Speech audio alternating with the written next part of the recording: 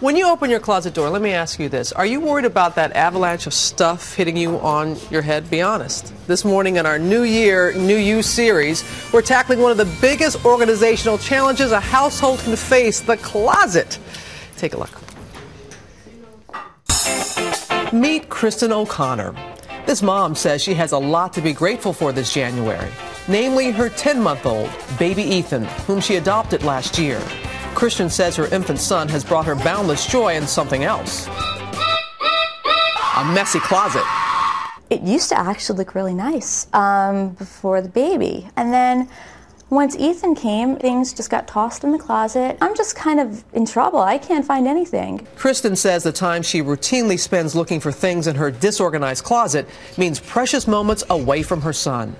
The 8-foot-tall closet is home to all of her clothes, her wedding gown, motorcycle helmet, and lots of mismatched shoes. I get hit in the head at least once a day with the clothes that fall down on my head as they come crashing down. I'll find one shoe, not the other. I'll go out with 2 different shoes. Her goal? I would open my doors with one look, know exactly what I have, where it is, and just be able to grab it without having to spend the next 20 minutes cleaning up what I just destroyed.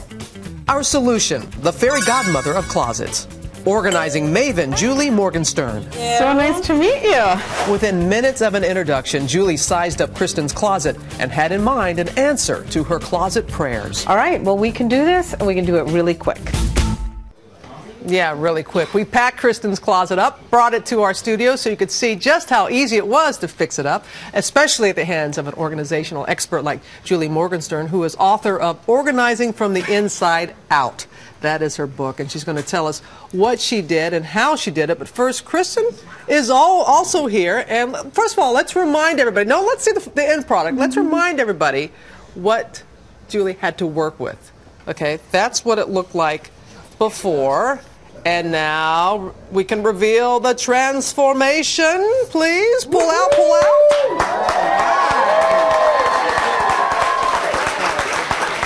Nice. You do good work, Julie. Yeah. So what do you deal with all that stuff? How do you deal with it? Well, you know, the first thing is you have to kind of figure out what's going on. So one of the first problems she had was the closet was overstuffed with her old life and her new life. She's a new mom.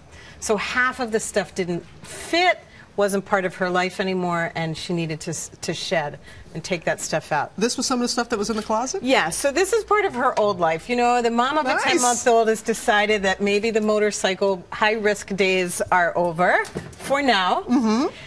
She decided that she didn't want to keep anything that would embarrass her son when she picked him up from school. Even though he's 10 months, she's being a thoughtful mother already. Right? So we shed everything that didn't belong. And also she had her entire summer wardrobe squeezed into this, which just seemed, you know, we could do it.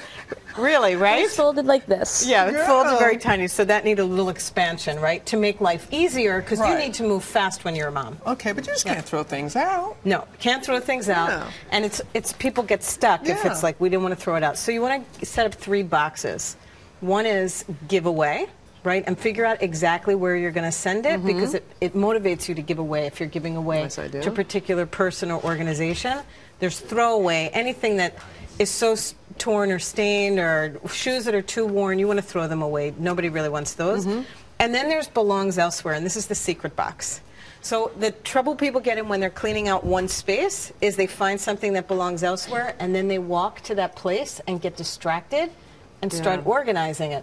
So don't do that. Just have a belongs elsewhere box. If it doesn't belong in the closet, throw it in the box at the end of your organizing session. You can figure it out later. Correct. All right. Keeps you focused. Well, give us some suggestions here on how to save some space. So, yeah, the next thing we need to do is stretch the storage in her, because she was all crammed and wasn't making good use. So always group short hanging from long hanging, which opens up a huge amount of floor space. And for her, we opened up so much space, there was room for a shoe rack and actually a 3-drawer rolling cart. So we got a lot of storage out of the base, which is usually lost for people. Use thin hangers. And uniform hangers. These Love them, right? make such a difference. And I've started using them too. And then never keep empty hangers on the rod. Get a nice little basket and throw all your empty hangers on the floor.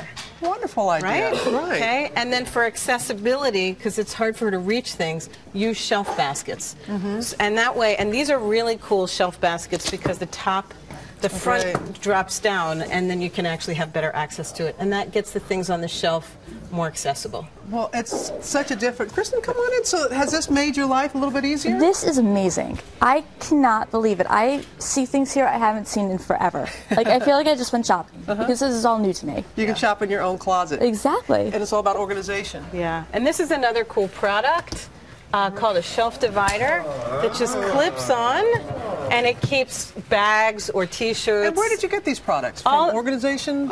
Organized.com, which is a website. They've got thousands of great products, and I think people go to your website, they can get more information. Yeah. All right, sweaters, pants, and that. Julie, thank you. Wish we had a little bit more time for this. Kristen, hey, Happy New Year to you. Happy New Year to you. Yeah, and be a new year this year. Go to abcnews.com to see our comprehensive tips for organizing your life in 2011, including great ways to declutter your home, wallet, and closet. I wish we could all take you home with us too, Julie.